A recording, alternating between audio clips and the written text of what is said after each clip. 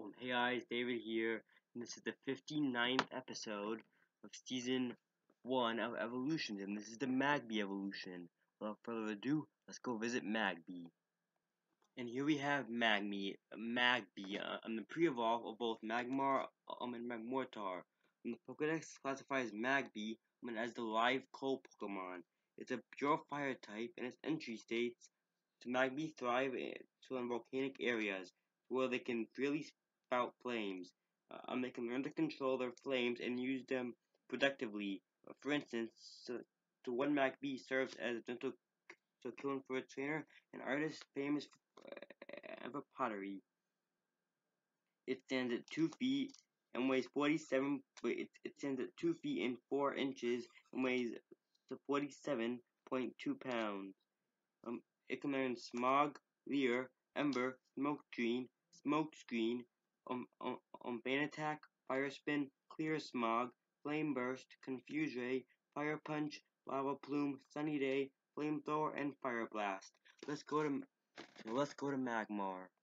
And here we have Magmar, the evolved form of Magby and pre-evolve of Magmortar. Pokedex classifies Magmar as a Spitfire Pokemon, and like Magby, it's a pure fire type. Its entry states, so taking a hot bath is a great way for some people to recharge. Magmar likes to do that too, but instead of hot water, it bathes in molten lava. Flames spout from its body in battle. It stands at 4 feet and 3 inches and weighs 98.1 pounds. It can learn all the same moves as Magby. No new moves. Let's go to Magmortar. And here we have Magmortar, so the final stage of Magby and evolved form of Magmar. The Pokedex classifies Magmortar as the Blast Pokemon. Like both Magby and Magmar, it's a pure fire type, and its entry states, so Magmortar can shoot balls of fire out of its arm, although it has to avoid firing so several at once. So on the buildup of such intense heat can cause melting. Apparently, each pair of Magmortar claims a separate volcano as home.